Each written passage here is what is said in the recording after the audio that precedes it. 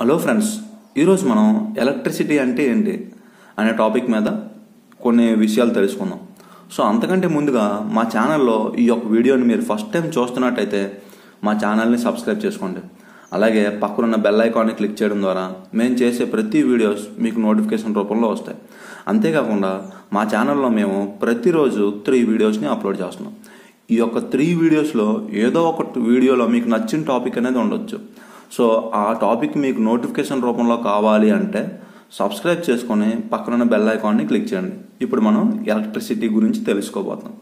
మనం అందరం సాధారణంగా యూజ్ చేసే వర్డ్ ఏంటంటే ఎలక్ట్రిసిటీ. సో ఈ యొక్క ఎలక్ట్రిసిటీ అనేది ఎలా కలుగుతుంది, అసలు దీనివల్ల ఇది ఒక ప్రొడ్యూస్ అవడానికి గల కారణం ఏంటంటే ఈ యొక్క ఎలక్ట్రిసిటీ అనేది ప్రొడ్యూస్ అవడానికి గల కారణం, కలగడానికి గల కారణం అనేది ఎలక్ట్రిక్ ఛార్జ్. ఓకేనా? సో ఈ యొక్క ఎలక్ట్రిక్ ఛార్జ్ అనేది ఏ రూపంలో ఉంటుంది, అయితే స్టాటిక్గా ఉంటుంది, లేదంటే ఇన్ మోషన్లో ఉంటుంది. సో ఈ స్టాటిక్ కొన్ని ఆబ్జెక్ట్స్ ఉంటాయి, అవి ఫ్రీగా ఉంటాయి, స్టాటిక్ మోషన్లో ఉంటాయి, స్టేషనరీగా ఉంటాయి. కొన్ని ఆబ్జెక్ట్స్ ఉంటాయి, కొన్ని సబ్స్టెన్సెస్ ఉంటాయి, ఇవన్నీ కొన్ని మోషన్లో ఉంటాయి. సో స్టాటిక్గా ఉన్న ఆబ్జెక్ట్స్లో ఎలక్ట్రిక్ ఛార్జ్ అనేది ఉంటుంది. అలాగే మోషన్లో అంటే కదలికలో ఏవైతే ఆబ్జెక్ట్స్ ఉన్నాయో, కదలికలతో ఉన్న ఆబ్జెక్ట్స్ ఏవైతే ఉన్నాయో వాటిలో కూడా ఎలక్ట్రిక్ ఛార్జ్ అనేది ఉంటుంది. సో వీటి వల్ల కలిగే ఎలక్ట్రిక్ ఛార్జ్నే మనం ఎలక్ట్రిసిటీ అని అంటాం. ఓకేనా? సో ఈ యొక్క ఎలక్ట్రిసిటీలో 2 టైప్స్ ఉన్నాయన్నమాట, స్టాటిక్ ఎలక్ట్రిసిటీ, కరెంట్ ఎలక్ట్రిసిటీ. మనందరికీ తెలుసు కొన్ని ఆబ్జెక్ట్స్లో ఎలక్ట్రోస్టాటిక్ ఫీల్డ్ అని ఉంటుందన్నమాట. అంటే కొన్ని అవి ఎలక్ట్రిక్ ఛార్జ్ ఉంటుంది. సో ఆ ఆబ్జెక్ట్స్ అనేవి స్థిరంగా ఉంటాయి అన్నమాట, ఎక్కడికి కదలవు. సో ఈ యొక్క ఎలక్ట్రిక్ ఛార్జ్ని మనం ఎలక్ట్రోస్టాటిక్ ఫీల్డ్, ఎందుకంటే ఆ యొక్క ఆబ్జెక్ట్స్ అనేవి స్టాటిక్గా అంటే కదలికలు లేకుండా స్టేషనరీగా కాన్స్టెంట్గా ఉండడం వల్ల వాటిలో ఉన్న ఛార్జ్ని మనం ఎలక్ట్రోస్టాటిక్ ఛార్జ్ అంటాం, లేదంటే ఎలక్ట్రోస్టాటిక్ ఫీల్డ్ అని కూడా అంటాం. సో ఈ యొక్క ఛార్జెస్ అనేవి ఎలా యాక్టివేట్ అవుతాయి, ఈ యొక్క ఛార్జ్ అనేది ఎలా క్రియేట్ అవుతుంది, ఎప్పుడు క్రియేట్ అవుతుంది అంటే ఈ యొక్క ఎలక్ట్రోస్టాటిక్ ఫీల్డ్ ఉన్న ఆబ్జెక్ట్స్ అంటే స్టేషనరీగా ఉన్నాయని చెప్పాం కదా. సో ఈ యొక్క ఆబ్జెక్ట్స్ లేదంటే ఏవైనా సబ్స్టాన్సెస్ ఎప్పుడైతే ఒకదానికొకటి రాపిడి జరగడం వల్ల ఈ యొక్క ఆబ్జెక్ట్స్లో ఉన్న ఎలక్ట్రోస్టాటిక్ ఫీల్డ్ అనేది యాక్టివేట్ అవుతుందన్నమాట. సో ఇవి ఎప్పుడంటే కొన్ని సందర్భాల్లో జరుగుతుందన్నమాట, రబ్బింగ్ చేయడం వల్ల.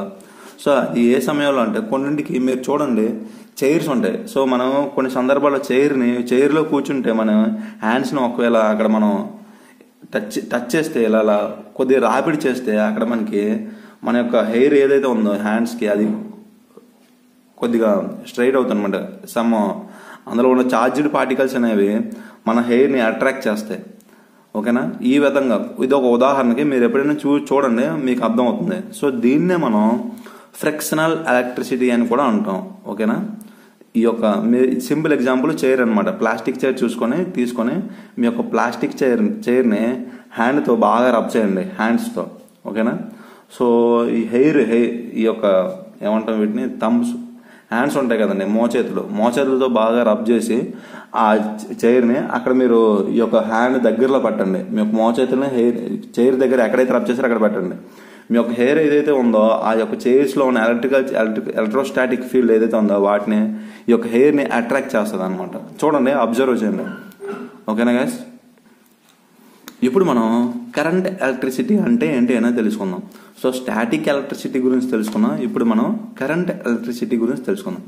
సో ఈ యొక్క కరెంట్ ఎలక్ట్రిసిటీ ఎలా ఏ విధంగా యాక్టివేట్ అవుతుందంటే ఆ ఆబ్జెక్ట్స్ లేదంటే ఏదైనా సబ్స్టాన్సెస్ కదలికల్లో ఉండడం వల్ల అంటే మోషన్లో కదలడం వల్ల జరిగే ఎలక్ట్రిసిటీనే మనం కరెంట్ ఎలక్ట్రిసిటీ అనడం. సో ఉదాహరణకి ఒక కండక్టర్ తీసుకుందాం. సో ఎప్పుడైతే మనం అందులో ఫ్లో ఎలక్ట్రాన్స్ అనేవి ఉంటాయి, ఎప్పుడైతే మనం ఈ యొక్క వోల్టేజ్ అనేది ఇస్తామో ఆ ఫ్లో ఆఫ్ ఎలక్ట్రాన్స్ అనేవి కదలడం మొదలెడతాయి అనమాట ఆ యొక్క కండక్టర్లో. సో ఈ యొక్క ఎలక్ట్రాన్స్ ఏదైనా కదలికల వల్ల కలిగే ఎలక్ట్రిసిటీని మనం కరెంట్ ఎలక్ట్రిసిటీ అని అంటాం. సో ఈ యొక్క కరెంట్ ఎలక్ట్రిసిటీలో 2 టైప్స్ ఉన్నాయి, ఏసీ, డీసీ. ఏసీ అంటే ఆల్టర్నేటింగ్ కరెంట్, డీసీ అంటే డైరెక్ట్ కరెంట్. ఉదాహరణకి మనం ఇప్పుడు అయిపోయింది కదా, ఈ యొక్క ఎలక్ట్రిసిటీని మనం కొన్ని రకాలుగా అంటే కొన్ని విధాలు కొన్ని ప్రొసీజర్స్ ద్వారా మనం ప్రొడ్యూస్ చేస్తాం, డెవలప్ చేస్తాం. అవేంటంటే ఫ్రిక్షన్, ఏదైనా మనం రాపిడ్ వల్ల కలిగే ఎలక్ట్రిసిటీనే మనం స్టాటిక్ ఎలక్ట్రిసిటీ అంటాం. అదే మనకి కెమికల్ రియాక్షన్ వల్ల కూడా మనం ఈ యొక్క ఎలక్ట్రిసిటీని డెవలప్ చేస్తాం. సో ఉదాహరణకి మనకి బ్యాటరీలు ఉంటాయి, సెల్స్ ఉంటాయి. వీటి ద్వారా ఇందులో మనకి కెమికల్ రియాక్షన్ జరగడం వల్ల ఈ యొక్క ఎలక్ట్రిసిటీ అనేది డెవలప్ అవుతుంది.